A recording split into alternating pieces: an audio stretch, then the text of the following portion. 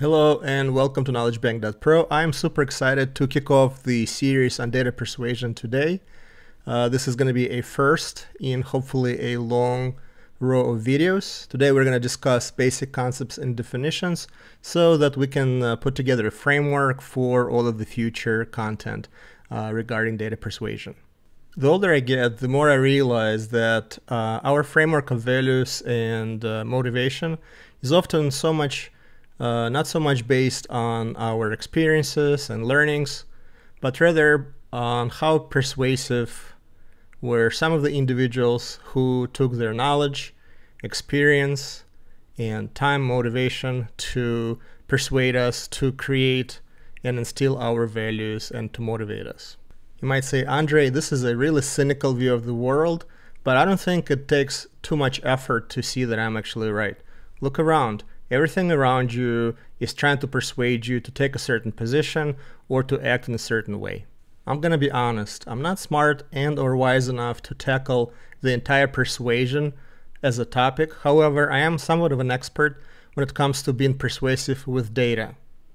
So I decided that it would be useful for you guys to learn some of my thoughts about data persuasion, and I decided to create a set of videos, lectures about how to tell a story to your audience in the most persuasive way using a business intelligence set of tools. Generally speaking, we have three ways to present our ideas and to tell our story to our audience. Number one is a report, number two is a dashboard, and number three is a pitch or a study.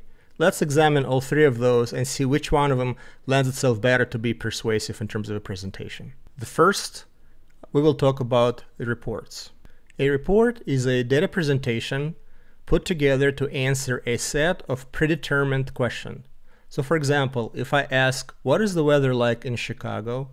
Then we could put together a set of charts and tables to accurately answer this question. As you can see on the slide, usually a report is narrowly focused. Usually it has a very strong time component, so it's a snapshot in time. Usually a scope of the report is limited to one or few data sources. Usually a report would be pretty detailed, so we would provide all of the necessary level of information to get the information that the user audience is looking for. And reports typically are not very interactive. What is a dashboard, you say? Well, dashboard is a type of data presentation that is designed to consolidate a wide array of data sources, distill all available information into a set of key performance indicators, and provide a user with a way to quickly assess the health of his or her business, and also to highlight the area that requires immediate attention. These are some of the characteristics common to a good dashboard. Number one, it's broadly focused. It's not unlikely or not unusual to see things like finance, HR, R&D, sales and market share, macroeconomic indicators, all within one dashboard. Typically, dashboard will be sourced out of multiple data sources. Usually dashboards begin at a high level with some drill down capability, and a lot of times dashboards are very interactive. Now, I assume you're very familiar with what a report and a dashboard is, whether you like my definitions or not. You might be a little bit curious about what is a pitch and or study. A pitch and a study is a type of a data presentation that is from the very inception designed to elicit a desired reaction from the audience. You could think of a commercial, for example. Some of the characteristics of a pitch or presenting a study are the following. Usually, as I said before, it's built to persuade, it's audience specific, it's situational, it has very limited shelf life, means that presentation that makes sense at one point of time may make absolutely no sense at another point of time, and it has very low interactivity. Typically when we say that something has low interactivity, that means it's very structured. Basically, when we want to be persuasive, we want to be in control of the flow and the structure of the presentation. Obviously, given the way I define those three types of presentations, it's very clear that pitch or study type of data presentation that has the biggest potential to be persuasive. Now, this is the most important part of this video.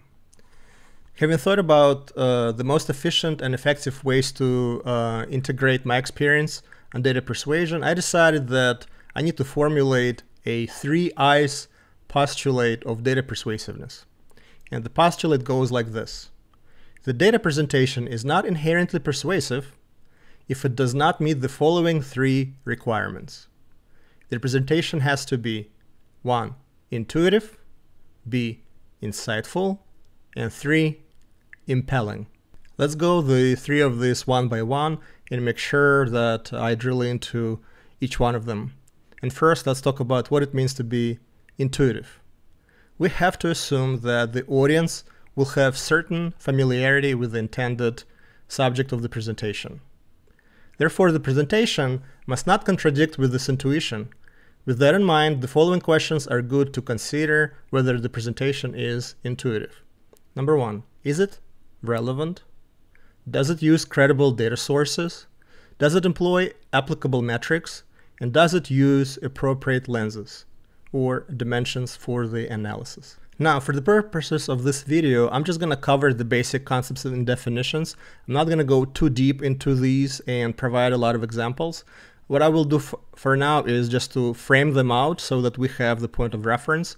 And in subsequent videos, we will be drilling into all of those, and I'll be providing a lot of different examples and considerations and discussions about each of the points made in this presentation. The next I in data persuasiveness postulate is insightfulness. Is the presentation insightful? And your presentation must be intellectually stimulating. And that means that the presentation must show either relationships between cause and effect, uncover unusual relationships between entities or metrics, show contradiction with intuition, or highlight the lack of data. Again, in subsequent videos, we will go through a lot of different content and we'll have a lot of discussion of whether a particular story, chart, or presentation is intuitive, insightful, and so forth. So please come back for more videos if this is interesting for you. Now, I'm not gonna lie, the only reason I used the word impelling is because I was looking for the word that starts with an I. English being my second language, I didn't even know what that word meant, but I was lucky to find a definition, which you could see at the bottom of the slide. So to impel means to drive or urge forward, press on, incite, or constrain to action. And once I read the definition, I thought this was spot on, this is perfect. So your data presentation from its inception must have an objective of persuasion. Such objective can be either active or passive. What does it mean for an object to be active? Active would typically do the following. Call to action, and action could be spend dollars, spend your time, click on my links, conduct some sort of activity, or as simple as just show potential. Here's an opportunity, here's an area of improvement, and so forth. Passive objectives are actually very common, and you may not even realize a lot of times that that is the objective of the presentation or commercial or anything like that. So a passive objective is to invoke an emotional reaction, to shock you, to make you feel good, or to establish credibility. A lot of times you will sit through a pitch for the whole reason to think that the person who is doing a pitch is qualified to advise, to provide some sort of services for you, or do anything similar to that. Now, in my 3 I's postulate, I outlined the 3 components, and what you have to do is to think about those 3 components from the very beginning.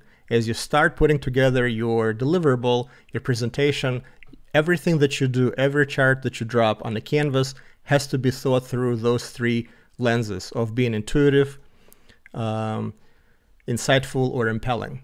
Now, when you're done with the presentation, you have to conduct the 2 optional but very important checks, the check of ethics and the check of aesthetics. What happens when your presentation is persuasive but not ethical? That doesn't mean that it breaks laws or is morally objectionable. From our perspective, an unethical data presentation just means that it's being manipulative. So when we talk about ethics of the data persuasiveness, we don't talk about it in the context of the source or quality of data, or even the data persuasion objective. Instead, we will call the presentation unethical from the data persuasion perspective if it does not meet the following must criteria. The data presentation must not rely on metrics with misleading or contextual definitions. It must not withhold insight that conflicts with or contradicts with the persuasion objective. Must have adequate levels of details and scale. Must provide relevant time range and context. Must compare local and global context when possible. I know I said that I'm not going to get too deep into the details, but just to give you an idea, if I'm doing a sales presentation and I'm showing that my sales are going up, which would be the local context, but at the same time, I'm not showing what's happening with the market share. So for example, if the entire category is experiencing explosive growth, right? So think of the early period of coronavirus where everybody was buying toothpaste and toilet paper. So I could say, hey, I sold a lot of toilet paper. I must have done really well. Well, guess what? The entire toilet paper category did amazing, right? So you have to compare and contrast the local context, what is it that I did, with the global context, what happened in the industry overall, for my presentation to be ethical. Aesthetics. Aesthetics is a little bit controversial. I'm sure a lot of people will not agree, but I think that even though aesthetics is often considered the most important feature of presentation, in reality, I think it's very audience specific. I argue that aesthetics is only important with an audience that's either disinterested in your topic or is not very enlightened with respect to storytelling acumen. Unfortunately, when aesthetics is important, it's usually the most important thing that you have to worry about in your pitch. Now, when you're dealing with an audience that is deeply vested in the topic that you're trying to cover, they might not care about the colors or the charts or the branding or about anything else going on. Think about a company that's going out of business because there's something happening with demographics, and they commissioned the study to do the research, and the study has provided some amazing insight. I'm sure the CEO or CMO of that company would be happy to get the insight and learn from the study in just about any format. So the colors and the charts and all this other superficial stuff may not be as important for them. However, generally speaking, even in a letter case, your presentation still must meet the basic expectations of the audience, including storytelling, best practices, branding, layout designs, and so forth. Now I know that this was a lot of theory and maybe possibly new theory for some of you guys. Do not worry. What I do is I have documented this entire lecture on my blog post. The link will be in the description. So if you want to get into details or kind of refamiliarize yourself with all these concepts and definitions, go ahead to my blog post and you can read my article and get all of the definitions and bullet points there. And I recommend that you familiarize yourself pretty well with this concept because from now on, every now and then, a couple times a week maybe, I will be posting a video where I'll be either discussing a story or a pitch from an established or maybe less established source. Also, I will be putting together my own data stories and data sets where I will be highlighting and driving the point on of what visualization is unethical, what I think is intuitive or not intuitive, and how do we provide insight using the tools that we have in Power BI and so forth. I'm really excited about taking you guys on this journey with me. So hope to see you back soon and hope you guys will find this topic to be very interesting. Thank you. Bye.